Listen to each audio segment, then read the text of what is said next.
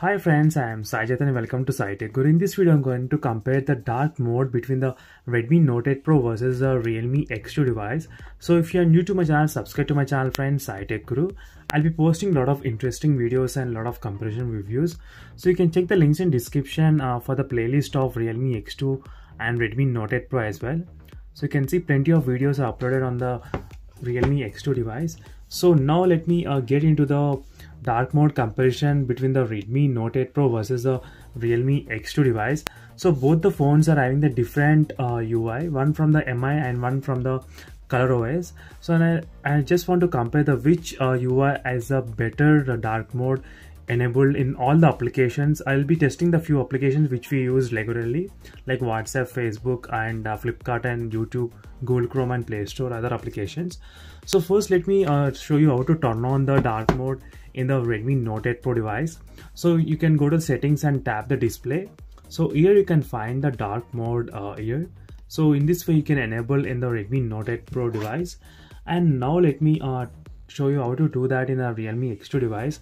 So you need to go to the Realme lab and here you can turn on the dark mode here.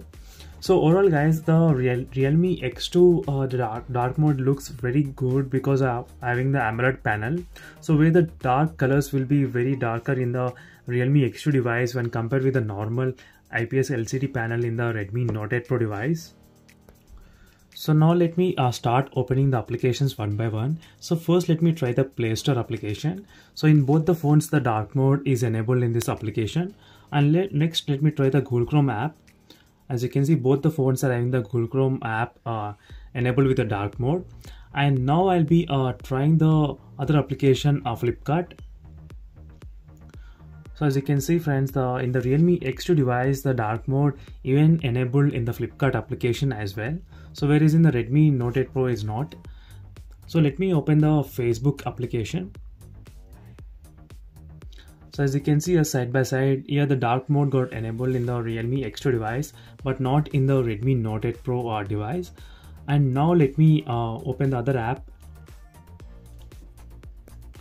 WhatsApp.